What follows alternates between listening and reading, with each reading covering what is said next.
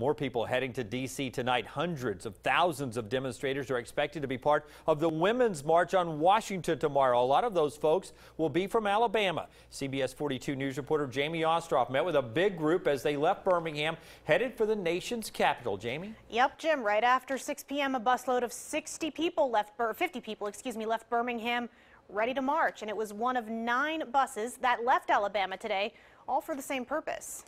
Hundreds of women from Alabama are going to Washington, D.C. this weekend to make a statement. We are women, and we do not want to be degraded or violated, and women have rights. I am female, and I have a body, and I want to control my own body. I'm a nasty woman. Can't stand Donald Trump.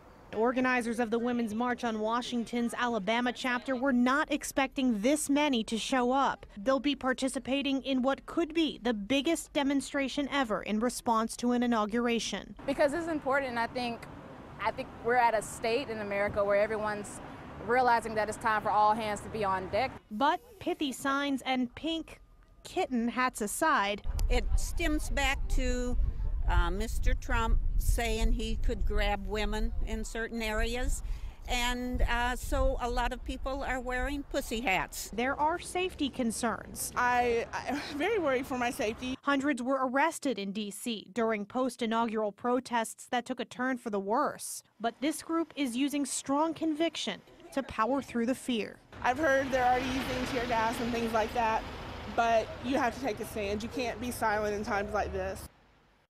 Now, because of those safety concerns, organizers tell us they will not give us any details about the itinerary while the group is in Washington. In the studio, Jamie Ostroff, CBS 42 News.